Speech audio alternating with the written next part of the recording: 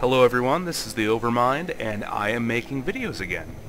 It's been about a year since my last video, and I've had to take care of a few things, but I just got a beta invite for Reaper of Souls in my email, so I thought I would start making videos again and share the beta content with you guys. This first video I'll just be going over what's new to the expansion, and more videos will be following shortly thereafter. So let's see what's new. First off, we have a new class, the Crusader.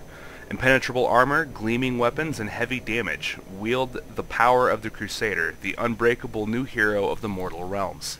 That'll be pretty exciting. I'll probably do a video series playing with the Crusader from level 1, self-found, all the way up through Act 5, and we'll see how that goes.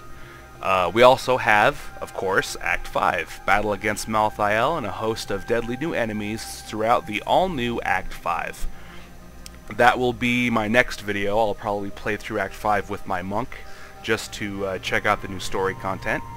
We have a new adventure mode, explore the world of Sanctuary in an endlessly repeatable mode. Complete bounties and open Nephilim rifts to earn new rewards. I'll do another series based on Nephilim rifts and bounties alone. We also have a new artisan, the Mystic. Customize your equipment by allowing it to take on different looks or re-roll an item's existing attributes. This will basically make it to where you can get much more powerful items a lot easier. If you have, say, a pair of gloves that has attack speed, crit chance, and crit damage on it, as well as your main stat, but then, say, it rolled extra health from health gloves, which is something you might not want. You can pay gold to the Mystic and try to get maybe vitality or something of other use, like pickup radius, on those gloves to make it a better item. We have Loot 2.0.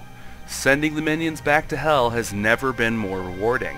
In addition to loot drops being of an overall better quality, a new smart loot system means that these items are more likely to be usable by your hero's class. This will raise the chance, basically, of you getting good items that you can use, because you won't get, if you're a barbarian, say, you won't get as many items dropped that have intelligence as their main primary stat. So you'll get more use out of a lot more of the stuff that you pick up. New difficulty settings. The difficulty and monster power systems have been streamlined. Normal, Nightmare, and Hell no longer exist. Interesting. Instead, monsters' levels will now scale with your hero's level.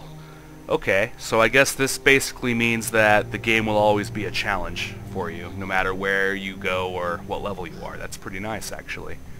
We have updated Paragon levels. Paragon levels no longer have a cap, and Paragon XP is now shared among all of your characters. Additionally, each level awards points that can be spent on improving your hero's attributes. Okay, so I'm assuming that whenever you gain a Paragon level, you just have points from your Paragon levels that you can give to any of your characters? We'll have to look into that and see how it works out. And then finally, we have social, clan, and communities.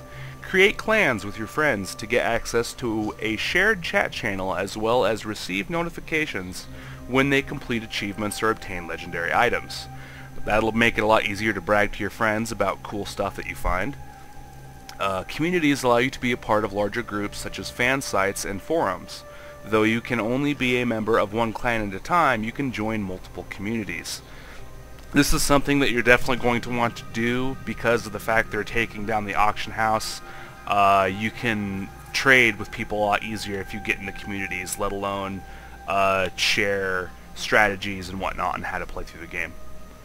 That about wraps it up for what's new in the expansion. I'll end the video here, and my next video hopefully won't take another couple of days to upload, and we'll play with my monk through Act 5. Alright, thanks for tuning in, guys, and I'll see you in a little bit.